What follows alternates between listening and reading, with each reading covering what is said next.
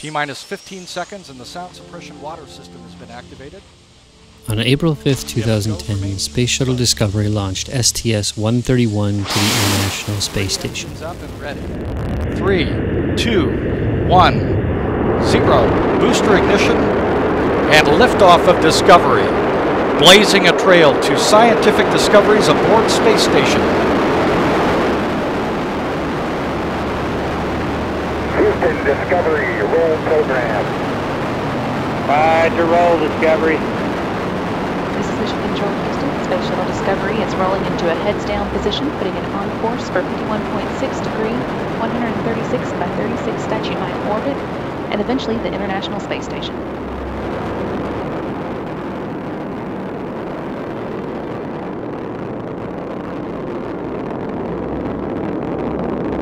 Discovery's 3 liquid-fueled main engines are now throttling down to reduce stress on the shuttle as it travels through the area of maximum dynamic pressure. Discovery is already at an altitude of 4.7 miles or 26,500 feet and traveling. Discovery, go at throttle up. Roger, go at throttle up. Traveling 1,000 miles per hour, Discovery's engines are now throttled back up and performing at full capability.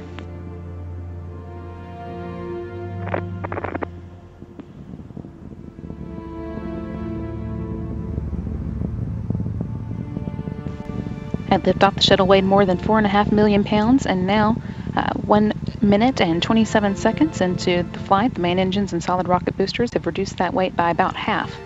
Solid rocket boosters alone are burning 11,000 pounds of propellant per second, and the external tank is now 3,000 pounds lighter than when it began.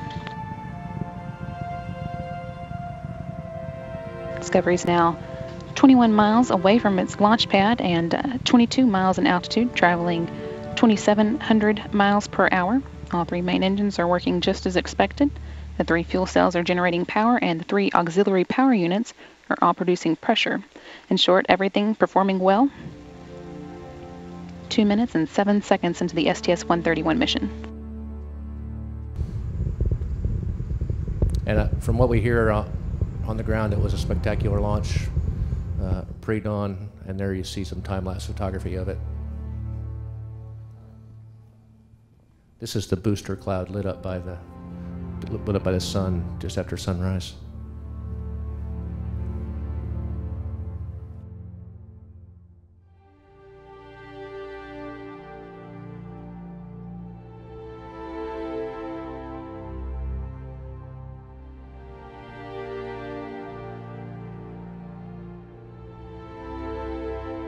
After achieving orbit, the crew used the orbital boom sensor system to check out the shuttle for any damage sustained during launch. There are sensors at the tip that we use to inspect the wing leading edge, and so we spend a great deal of flight day 2 doing that inspection. When the arm camera looks overhead, we're able to wave through the windows and say hello to our friends and family back on Earth. And then when the inspection is done, we place the boom back in the payload bay. After the standard 2-day rendezvous orbit, on April 7, 2010, Discovery slowly approached the station. At just 400 feet from the station, Discovery flipped over, doing the rendezvous pitch maneuver, allowing the station crew to take photographs of the tiles on the underside of Discovery. After performing the RPM, Discovery then slowly approached and docked with the station. 2 inches. You should capture. Very nice. Station. Houston and station. Capture confirmed. The station and shuttle crews opened the hatches and said hello, got a safety briefing from the station crew, and then began transferring items that would be needed for later in that day and early on flight day 4.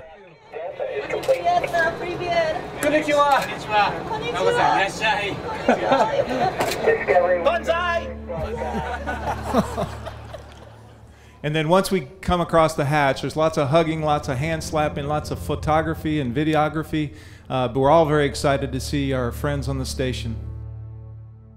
On flight day 4, Stephanie Wilson and Nakoto Yamazaki grappled and burred the multi-purpose logistics module Leonardo from the shuttle's payload bay.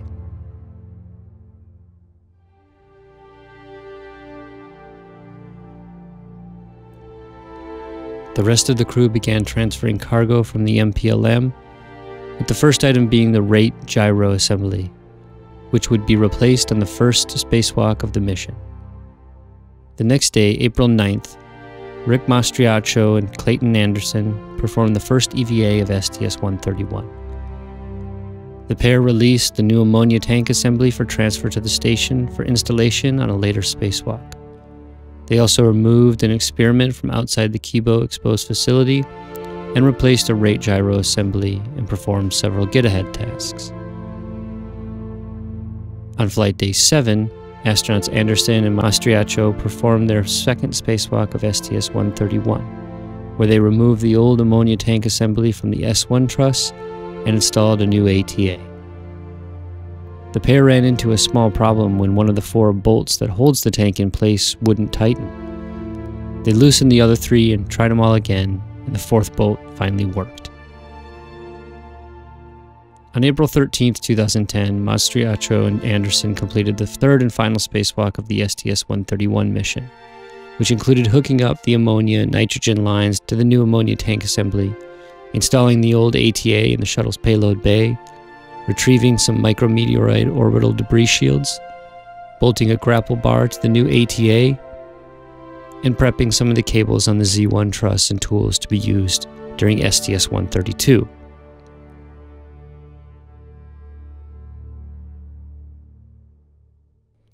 On April 14th, the crew finished transferring equipment and supplies from the MPLM to the station, and the next day the MPLM was unberthed from the nadir port on Harmony and placed back in the shuttle's payload bay. And then the other time that we have free time, we enjoy looking out the windows, and especially the brand new module, the cupola that STS-130 brought up. Here we're looking over a place that's near and dear to us all. We're coming up on a night pass over Houston and then the Louisiana coast, and we'll come into daylight. And eventually, in just a short amount of time, we will end up over Ireland, all in just a small bit of a pass, and it's just incredible to look at our Earth.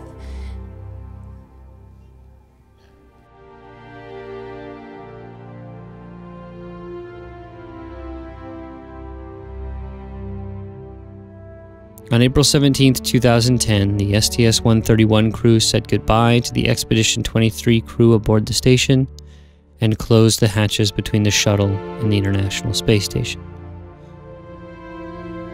Discovery undocked, and pilot Jim Dutton took control of the shuttle and performed a fly around of the space station. We backed out to around 400 feet and then began a lap around the space station that was just nothing short of spectacular for the views that we saw. We're used to seeing this in the simulator, and this is the ultimate high definition, seeing it with your eyes. Here we are crossing by Lake Michigan and Chicago, straight down below the station as we were looking on it. And then you'll see here coming up on the Atlantic coast with Cape Hatteras, the furthest point off to the left. As we complete the fly around there, we see the station from the backside, and looking at the horizon, it just was one of those things that we'll all treasure for the rest of our lives. And Discovery Station on the big book, we have a great view nadir of the SM. You guys can come up to the overhead window and wave for us. Everybody wave. You taking pictures with the 800? Yeah. Here, get in there.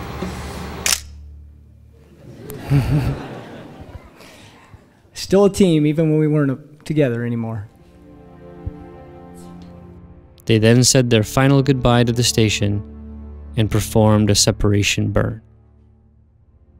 After 2 days in orbit alone, Discovery fired its engines to deorbit and returned to runway 33 at the Kennedy Space Center shuttle landing facility in Florida. You get a great light show. This is lights flashing out the overhead window, basically APU exhaust flashing out the overhead windows, while out the front window, the glow of the nose as you re-enter just forms all these different colors the hotter it gets. And then there's the tail glowing in the overhead windows. A couple of sonic booms when we come back to Florida. We had a great entry over the continental U.S., northwest to southeast. Here we are flying around the heading alignment cone, Jim taking his turn at the stick. And then we roll out on final.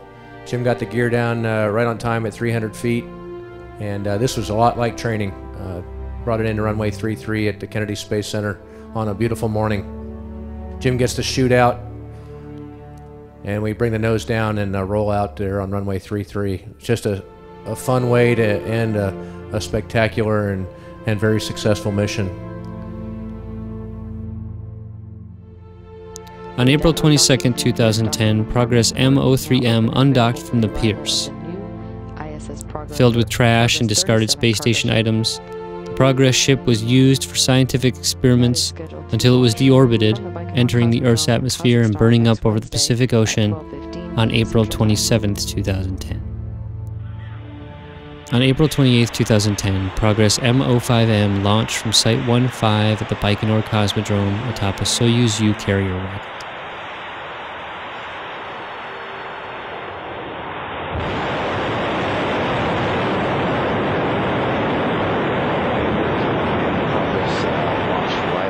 At 12:15 p.m. Central Time. That was 11:15 p.m. Baikonur time.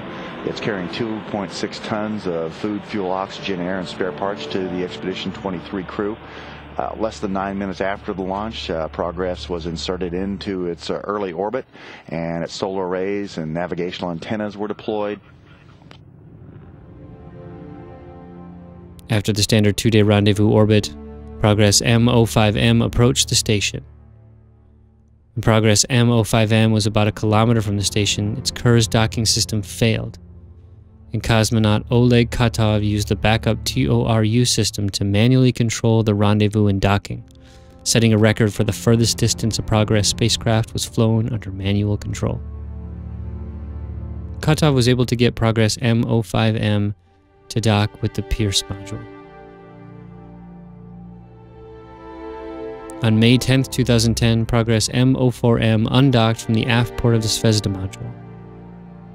Progress M-04M stayed in autonomous flight for over 2 months after undocking to take part in the reflection geophysical experiment, studying the reflective characteristics of the freighter's hull and transparency of the Earth's atmosphere. Finally, Progress M-04M was deorbited on July 1, 2010, over the Pacific Ocean. On May 12, 2010, Soyuz TMA-17 was relocated from the nadir port of the Zarya to the aft port of the Zvezda module to make way for the Rassvet module coming up on STS-132.